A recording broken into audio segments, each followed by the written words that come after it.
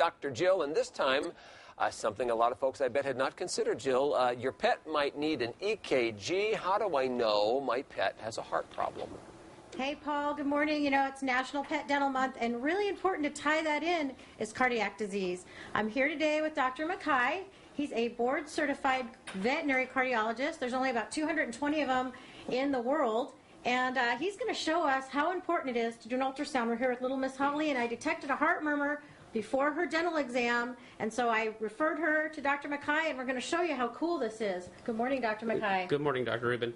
So what we're looking at here is an image of the heart showing the left ventricle and the left atrium.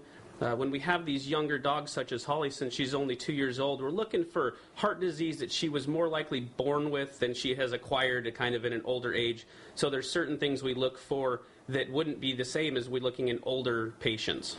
And look at this. There's an EKG hooked up. There's a Doppler. You can see full color. It detects any kind of heart disease. It measures the heart. This is phenomenal. So what we do is we go through and take a series of pictures.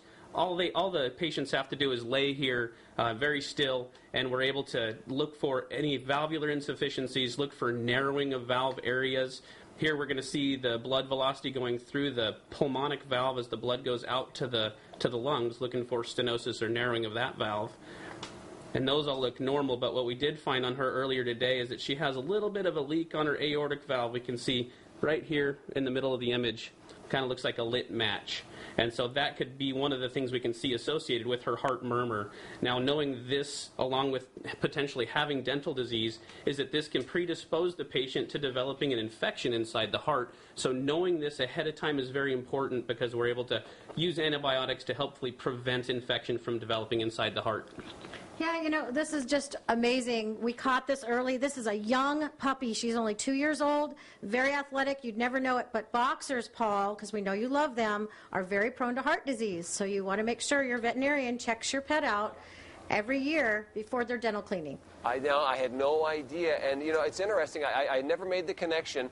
Years ago, a friend of mine, a human being, had a heart problem he did not know about, and it was following oral surgery.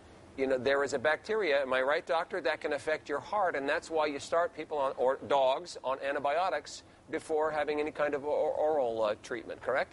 That's right. That's correct. And so you want to make sure, check your pet out, make sure you have a full physical before any type of dental cleaning.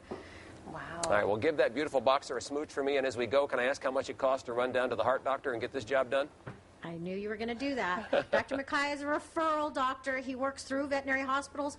They vary around town anywhere between $400 to $550. It's a high-ticket item, but it's well worth it. And these people, these cardiologists, are very highly trained individuals. Yeah, it's amazing technology. But that's something that pet insurance would help take care of, too. Yeah, I would think. And thank you very much, Dr. Jill. It's always a pleasure talking to you, and give that boxer a smooch. And if you folks need to make an appointment with Dr. Jill, check out her website. It's Dr. Jill with a Y, JYL.com, or call her up. The number is right there on your screen.